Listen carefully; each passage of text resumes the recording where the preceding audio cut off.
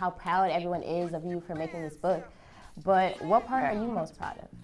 I'm most proud of chapter 16, I want to say. Chapter 16 is for that section, is because a lot of the other strategies in the book are, research-based, they're proven. There are things that I've seen or heard from other people or other people have experienced, and I tweaked it to kind of make it work.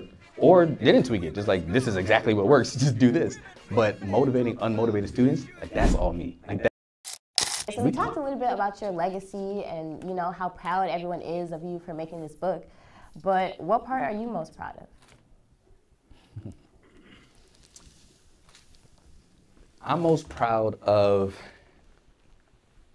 chapter 16, I want to say. Chapter 16 is right after that section I just read about my friends, Brandon and Dominic, and you can do these things.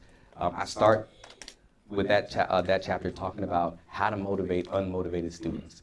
And the reason why that is like my baby, like why I'm so proud of that section, is because a lot of the other strategies in the book are, research-based, they're proven. There are things that I've seen or heard from other people or other people have experienced, and I tweaked it to kind of make it work. Or didn't tweak it, just like, this is exactly what works, just do this. But motivating unmotivated students, that's all me. That's literally what when I was struggling the most and I was trying to figure out how to get students to care, how to get students to show up, this is the framework that I created, and now I put this in the book. Nobody else can put their name on this. Like, this is the exact steps that I go through.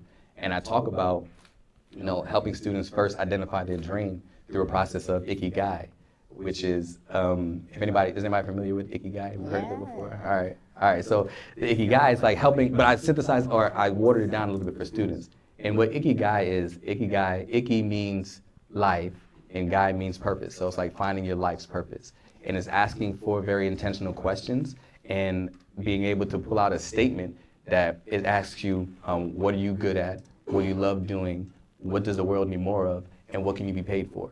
So having students kind of answer all of these questions helps to promote or to reduce their ikigai, which is their life's purpose. But now they have something to shoot for. A lot of times students are unmotivated because they don't care, right? So, come on now. Okay, like, flashing. So, because they don't care. But by helping them find their ikigai, it gives them a reason to care. And now when people have a reason to care, they're willing to struggle, because people are always willing to struggle for the things that they care about. It's a little bit taboo because sometimes you go through this, especially in middle school, in ikigai, and you're gonna hear students say, I wanna go to the NBA. You say, I wanna be a football player, I wanna be an artist, I wanna do these types of things. And people are like, no, you need to get this math, right? You need to get this information. Only 0.84% of people go to the NBA, right? You know what I'm saying? Like, people are gonna say things like that. But my approach is, like, let them dream. Like, what's wrong with letting them dream?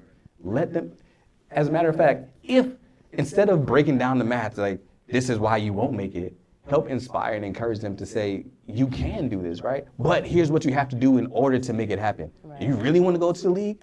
Like, you got to put in that work. Yeah. Like, you got to wake up early. You got to grind. You got to, you know what I'm saying? Like, help them get there. Because I guarantee you, if they do make it to the league, you're going to be like, I saw him, right?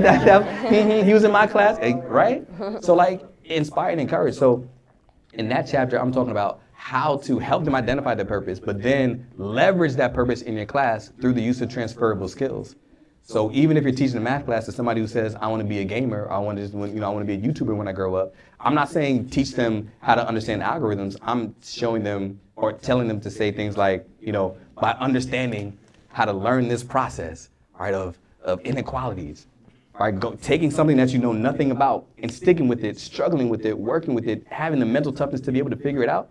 That's a transferable skill that you're going to need if you want to be a gamer. Right? It doesn't have to be literally math or science or social studies, but you're helping them to learn transferable skills. So that's all in that chapter, and that's one of the things that I'm most proud of. Is that the end of the question?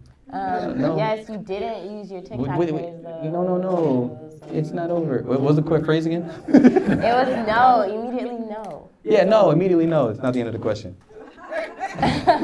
No, but that is powerful because I am reading a book on ikigai, so I have to circle back on that chapter. Yeah, okay. So, it's more than just your students. It's about anyone who's trying to discover and pursue their passions. So it's more than just teachers you're appealing to. This book is for anybody. No, immediately no. It's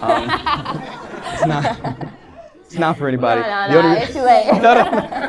Well, I will just say this. I will say, to your point, I do fully honestly believe that the first 3 sections, 40% of the book, that's for anybody.